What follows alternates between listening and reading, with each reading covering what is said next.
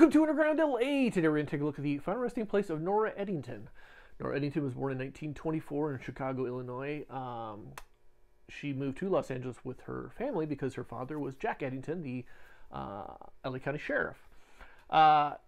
She had a job when she was a teenager working at the LA County Courthouse. That is where she met Earl Flynn. She was the second wife of Earl Flynn. And he was there at the courthouse on trial for statutory rape. Kind of creepy. But they met together. He was acquitted of his rape charge, and they went to Mexico and got married. They had 2 kids, but by 1949, their marriage was over and they were divorced.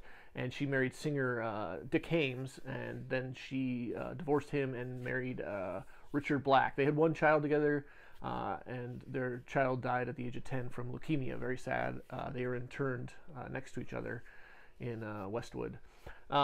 She wrote a book called Earl and Me. I looked that up. She was pretty much not happy with the way the tabloids treated her. It was a huge scandal, of course, in the 40s with Earl Flynn. So she wrote her own book, Earl and Me. It is $65 on Amazon if you would like to buy that, because it is out of print. But she was credited in being in 2 movies, which was, one of them was The Adventures of Don Juan, 1948, and the other one was The Cruise of the Zaka. The Zaka was Earl Flynn's beloved sailboat. I haven't seen this, but I think it's like a marine biology kind of documentary thing. I do want to check it out. And that was in 1952.